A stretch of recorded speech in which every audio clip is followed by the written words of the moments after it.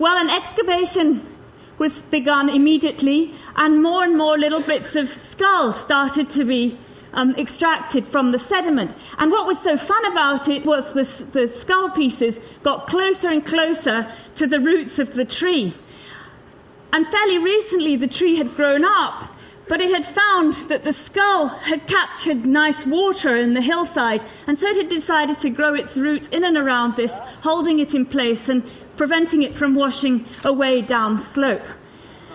We began to find limb bones, we found finger bones, the bones of the pelvis, vertebrae, ribs, collarbones, things that had never ever been seen before in Homo erectus. It was truly exciting. He had a body very similar to our own, and he was on the threshold of becoming human. Well, shortly afterwards, members of his species started to move northwards out of Africa, and you start to see fossils of Homo erectus in Georgia, China, and also in parts of Indonesia. So Homo erectus was the first human ancestor to leave Africa and begin its spread across the globe. Some exciting finds, again, as I mentioned, from Dmanisi in the Republic of Georgia, but also surprising finds from recently announced from the island of Flores in Indonesia, where a group of these human ancestors have been isolated and have become dwarfed, and they're only about a meter in height. But they lived only 18,000 years ago. And that is truly extraordinary to think about. Just to put this in terms of generations, because people do find it hard to think of time, Homo erectus left Africa 90,000 generations ago.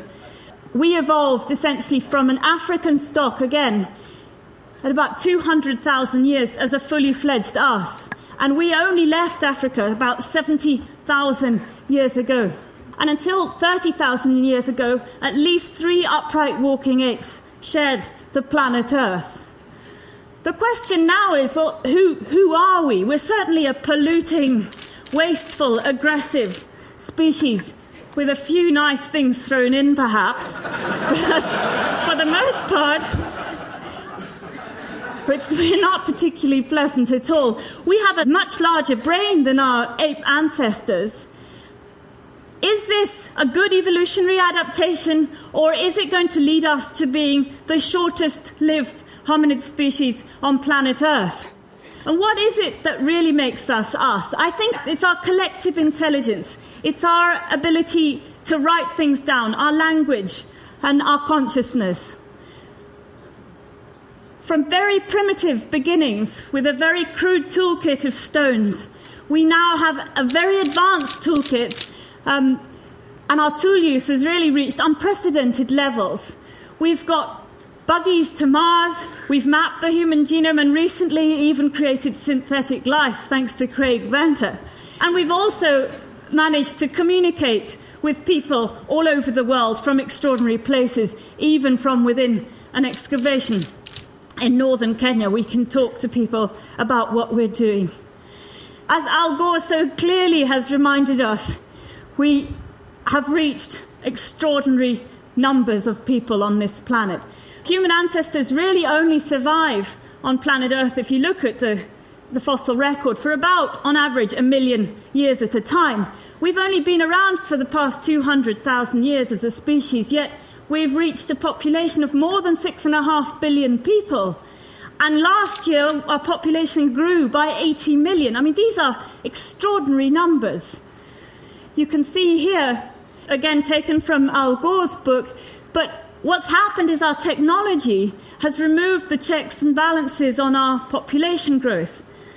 We have to control our numbers, and I think this is as important as anything else that's being done in the world today, but we have to control our numbers because we can't really hold it together as a species.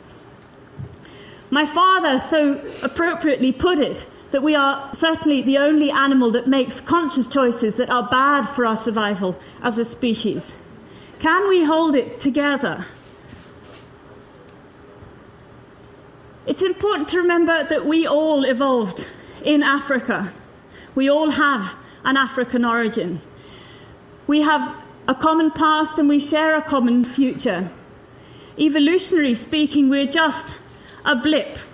We're sitting on the edge of a precipice.